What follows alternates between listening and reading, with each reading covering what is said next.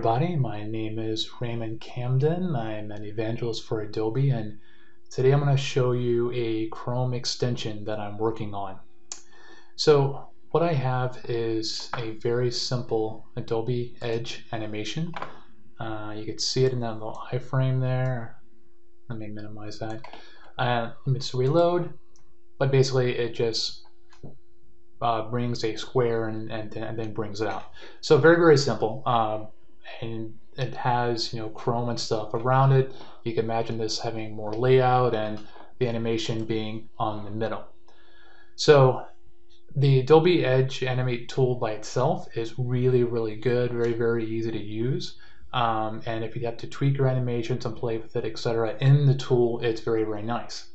But imagine that you're at this stage where you've taken the animation, you've put it in the rest of the HTML, and you need a way to do some basic testing within the context of the web page.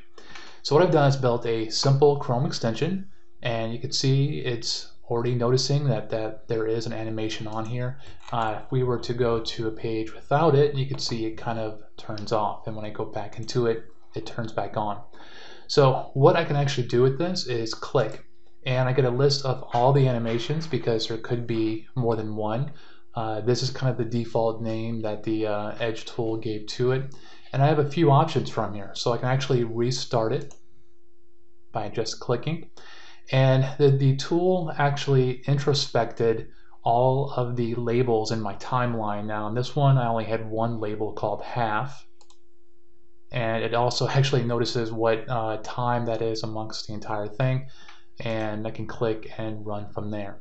And the last thing I will show you is this little scrubber here that allows me to actually very precisely go in here and kind of see what's going on. And if this were a more complex animation, then I could kind of see, oh hey, around here it's not good, but around here it's great.